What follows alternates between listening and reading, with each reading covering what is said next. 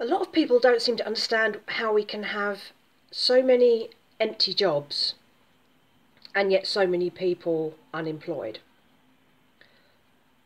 There are several reasons for this. Firstly, a lot of those jobs will not pay enough to live on, and there will be various reasons for this. A lot of them will be minimum wage, and minimum wage on full-time hours is not enough to live on. A lot of these jobs will be part-time, which obviously doesn't give you enough hours, and the reason many of these jobs will be part-time is to circumnavigate the system.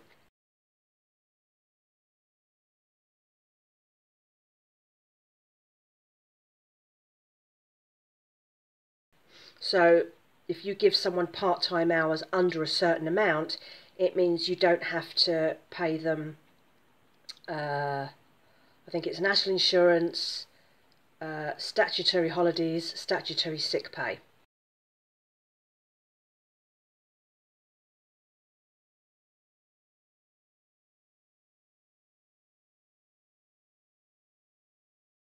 So they get no benefits with those jobs at all. So who would want that, especially on a minimum wage? You've also got a lot of jobs which are not flexible. So a lot of those people who are unemployed have other responsibilities. They might be carer for someone who is sick or elderly. They might have children at home. They might have their own health issues, and a lot of jobs are not flexible to that. You will also have a certain number of jobs which are highly skilled, require certain amounts of education. And I saw someone say, well, you know, it's not difficult to go and get educated. We have an education system. The number of people that fall through the education system is staggering in 2024. You would be amazed how many people leave school with no education.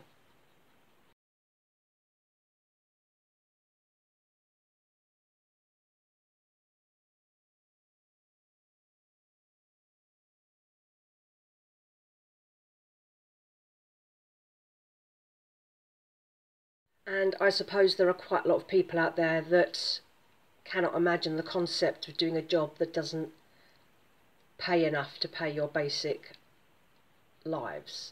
And I don't mean people who are, because there are people who say, oh, all these unemployed people, look at them with their iPhones and their cigarettes and their vapes. Not everyone's like that. And the way the price of everything has gone up means that just being able to pay your rent and put food on the table, especially if you have children, children are very expensive to keep. You know, they have this habit of growing, so their clothes constantly need replacing. They need to eat food, funnily enough, and growing children eat huge amounts of food because they burn a lot of energy because they're growing up. So this idea that, well, if you have a full-time job, you should be able to pay for everything, isn't correct. Say you get a minimum wage job. Minimum wage is currently £11.44. Let's say that you do a 35-hour week, and you do that 35-hour week every week of the year. That's 52 weeks of the year. That's going to pay you just under £21,000. You will be taxed and have national insurance on that, and depending on where you work, you may have to pay quite a lot to get to that job. Let's say that where you live is £1,000 a month for rent, which is actually quite cheap in a lot of places in this country now. That means your rent alone is going to be £12,000, which is going to leave you about £6,000 for the entire year for the rest of your life. That means food, travel, if you have kids. So how is a minimum wage enough to live on? Lots of people are on minimum wage jobs because not everyone has an education. Not everyone is a lawyer or a doctor. I mean, my sister-in-law is an A&E nurse. They're paid pitifully. They even get charged to park in the NHS car parks to go to work, let alone getting to work.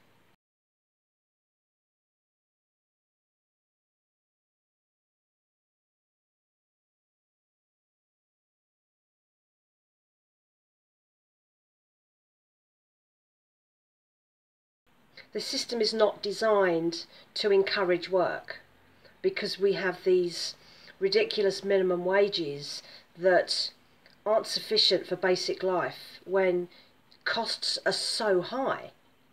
So why would you take a minimum wage job, 35 hours a week, every single week of the year with no holidays, and you can't even pay for the basics of life?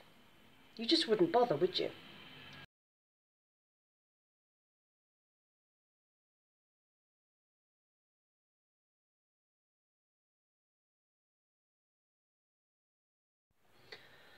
I realised that I missed out a really important point when I was recording this, and I kind of recorded it off the top of my head and then found some of the information to add to it, which you've now seen. And as I was doing that and looking for that information and finding articles and statistics and all that stuff, I realised that probably one of the most important factors that I think is stopping people from taking jobs is something that happened once the pandemic began. And it was that companies really showed themselves for who they were.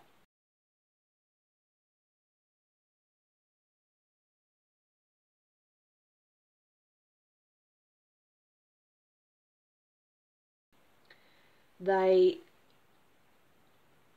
demonstrated, or have continued to demonstrate over the last 4 years, a complete lack of interest in their employees.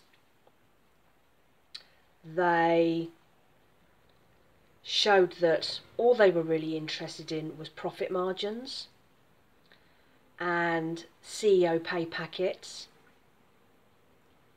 and that laying off staff, they can do that, we'll just get rid of you lot, and then if we need you back, we'll find someone who'll do the job for less. And they forced the people who did stay into working from home, because obviously we had to do that for a while. And people had settled into a new way of working that was better for their quality of life in many cases. And now they are demanding that people return because it now fits their agenda. There's not an awful lot of consideration for employee well-being, physical and mental health, and it's still very much the employer gets to screw over the employee constantly, and people are just fed up with it. They've realised that actually, see, a lot of people have been surviving on less. They have realised they can survive without those big regular pay packets or whatever pay packets they were on, and they've realised that they don't have to live their lives at the beck and call of employers, that they can switch off at 5 o'clock, that they don't have to be constantly answering emails and getting calls from the boss at 8 o'clock at night and being asked to work at the weekend when they shouldn't be. And people have just had enough. They've absolutely had enough, and I don't blame them. And I think that the lockdowns and everything that's come since then has empowered employees to be able to make different decisions about their lives. And employers are not bending to fit that, because as far as they're concerned, they are right. They come first, and employees should just do what they're told. And a lot of people have no interest in doing that. So there's this big kind of wall in the middle where you've got the employees on one side who would do the jobs if they weren't being treated so badly, if they knew that they weren't being taken the mickey out of, if there was some kind of company loyalty. On the other side, you've got businesses who just want to treat people their workers like numbers, and if we need you, we'll hire you. If we don't need you, we'll just get rid of you. It doesn't matter. You know, we don't care how that affects your life. And people have just had enough of it. And I don't blame them. And I think that has a lot to do with it. There are so many different factors that I've covered some of them in this post, but there are so many other things.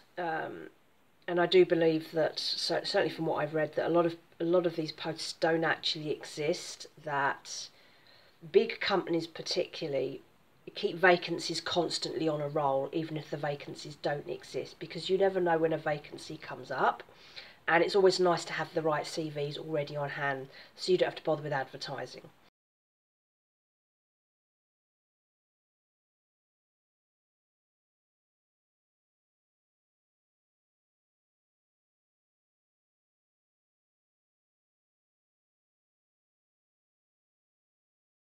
So they keep advertising the jobs, and lots of people will apply, and then those people won't hear back, and they'll assume they just haven't been shortlisted.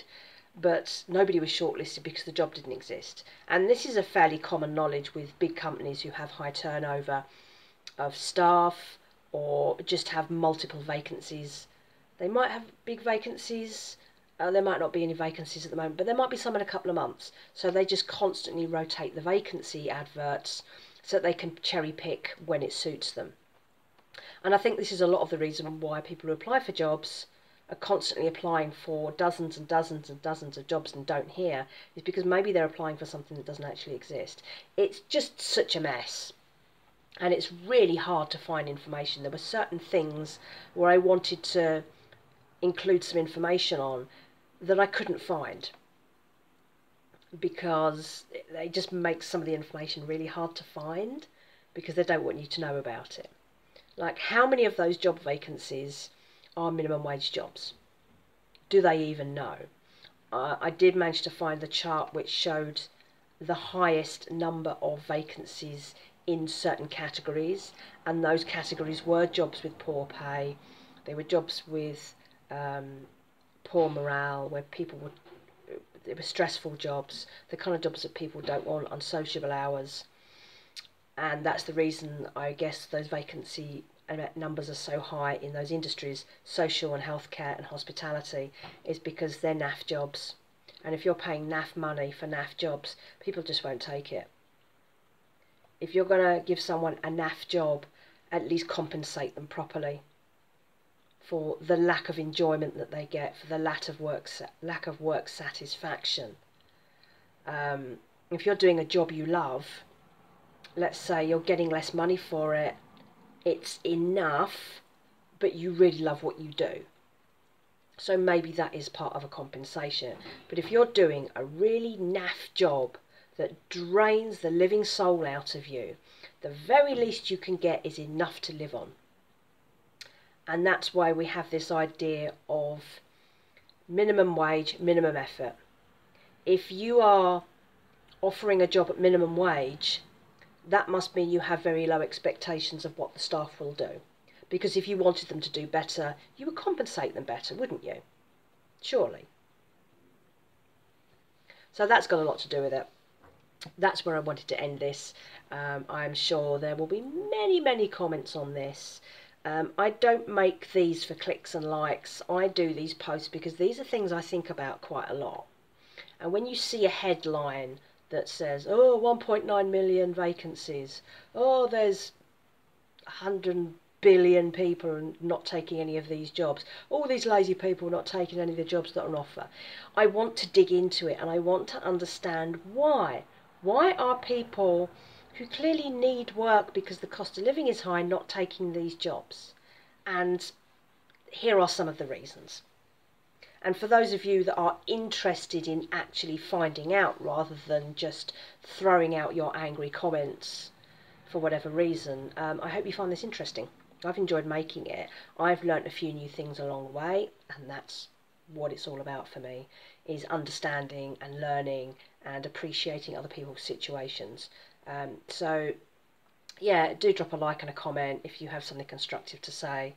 I think this is a really interesting subject, and it's a major thing in our economy right now and in other economies. This isn't just a British thing, this is very much a worldwide thing, a developed worldwide thing. A lot of European countries and like America and Canada, they have all similar problems and went through the same experiences as us over the last 4 years and have the same issues with the healthcare systems and the flexibility of work for people who do caring jobs or are ill and can't do a full-time 9 to 5 and maybe want to work from home rather than having to go back to the office. This is a big subject all over the world, so you can't move countries and find it's not there, because it is. So enjoy, and as usual, do all the likes and the subscribe things and all that sort of thing. And great, thank you very much for watching.